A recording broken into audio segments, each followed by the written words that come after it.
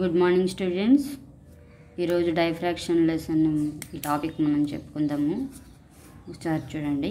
ఈ డైఫ్రాక్షన్ అసలు ముందు ఇంటర్ఫరెన్స్ టాపిక్స్ ఆల్రెడీ ప్లేలిస్ట్ ఉందండి. దీంట్లో ఆ ప్లేలిస్ట్ అది కంప్లీట్ అయిపోయిన తర్వాత మనం ఎప్పుడైనా సరే ఇంటర్ఫరెన్స్ ఆ యూనిట్ కంప్లీట్ చేసిన తర్వాత డైఫ్రాక్షన్కి రావాలి. అప్పుడు మాత్రమే ఈజీగా అండర్స్టాండ్ అవుతుంది మనకి.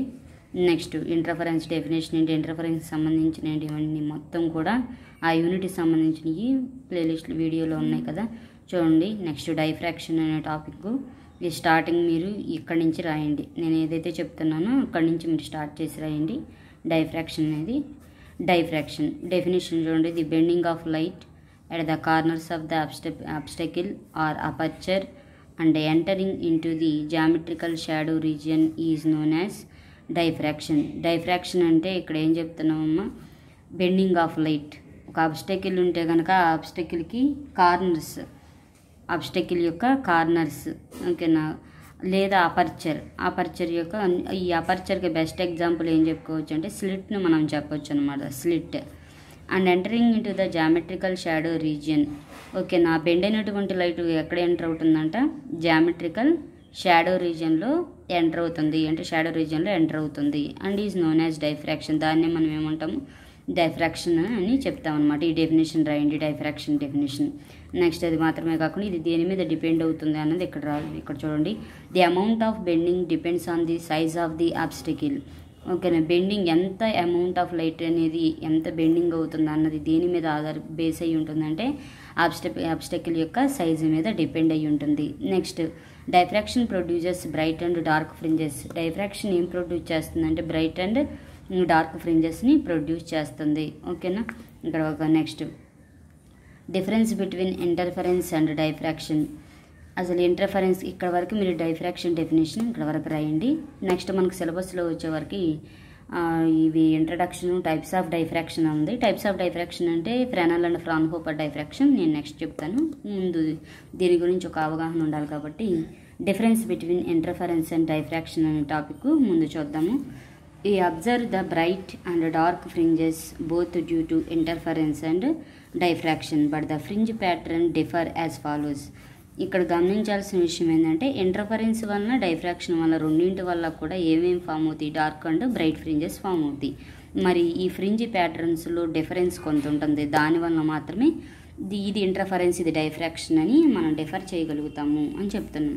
ఓకే, నెక్స్ట్ ఇంటర్ఫరెన్స్కి డైఫ్రాక్షన్కి ఇంకేనా మధ్య డిఫరెన్సెస్ ఏంటయ్యో ఇక్కడ చూద్దాం మనం. First point two separate waves originating from the two coherent sources will superpose. First point, two separate waves originating from two coherent sources will superpose. ఓకేనా, ఈ టూ కోహరెంట్ సోర్సెస్ నుంచి ఓకేనా originate అయ్యేటువంటి అంటే ఎమిట్ అయ్యేటువంటి టూ సపరేట్ వేవ్స్ అనేవి superpose అవుతాయి, అది ఇంటర్ఫరెన్స్. నెక్స్ట్ డైఫ్రాక్షన్ అంటే ఏంటిది, the secondary waves originating from different parts of the same wave will superpose. ఇంకా secondary waves originating different parts of the same wave ఉంటుంది, దాని నుంచి డిఫరెంట్ పార్ట్స్, ఆ డిఫరెంట్ పార్ట్స్ నుంచి ఏం ఎమిట్ అవుతాయి అంటే సెకండరీ వేవ్స్. ఈ సెకండరీ వేవ్స్ సూపర్పోజ్ అవుతాయి అని చెప్తున్నారు, ఓకేనా. అది డైఫ్రాక్షన్ కిందకు వస్తుంది. మీరు రాసేటప్పుడు చూడండి, the secondary waves originating from different parts of the same wave will superpose అని రాయాలి. Next second point, normally the fringes have equal widths are may not be equal. Fringes interference వలన ఫామ్ అయ్యే fringes maximum ఎలా ఉంటాయి అంటే ఈక్వల్గా ఉంటాయి అన్నమాట, అంటే సేమ్ విడ్త్ అనమాట. ఫ్రింజ్ విడ్త్ అనేది సేమ్గా ఉంటుంది, అంటే బ్రైట్ అండ్ డార్క్ అంటున్నాం కదా, ఈ బ్రైట్ అండ్ డార్క్ ఫార్మేషన్లో ఈక్వల్గా విడ్త్స్లో ఉంటాయి అని చెప్తున్నాం. నెక్స్ట్ చూడండి second point, diffraction. The fringe widths never equal.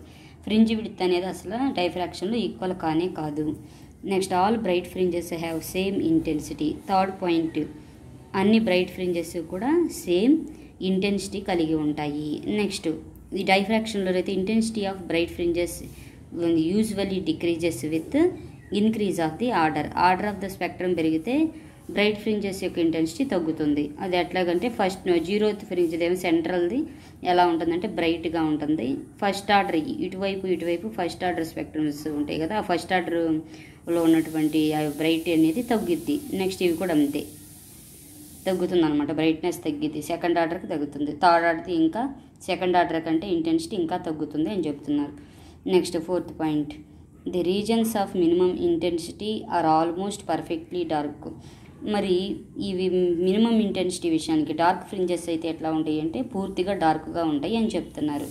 ఇంటర్ఫరెన్స్లో form అయ్యే డార్క్ ఫ్రింజెస్ అవి పర్ఫెక్ట్గా డార్క్గా ఉంటాయి. ఇవైతే పర్ఫెక్ట్గా డార్క్గా ఉండవు. డైఫ్రాక్షన్లో చూడండి, the regions of minimum intensity are not perfectly dark, పర్ఫెక్ట్గా ఉండవంట. ఇంకేనా, ఎందుకని? That is the intensity of dark fringes is not 0. మరి పర్ఫెక్ట్గా డార్క్గా ఉండదు అంటే డార్క్ ఫ్రింజెస్ యొక్క ఇంటెన్సిటీ 0 మాత్రం కాదని మనకు అర్థమవుతుంది. Next, all dark fringes have 0 intensity. ఇక్కడ పర్ఫెక్ట్లీ డార్క్ అన్న ఉంటే దాని మీనింగ్ ఏంటిది? అన్ని డార్క్ ఫ్రింజెస్ 0 ఇంటెన్సిటీని కలిగి ఉంటాయి అని అర్థం. ఓకేమ్మా, ఇక్కడ వరకు మనం diffraction definition, next difference between interference and diffraction మనం ఇక్కడ వరకు చెప్పుకున్నాము. Okay, thank you.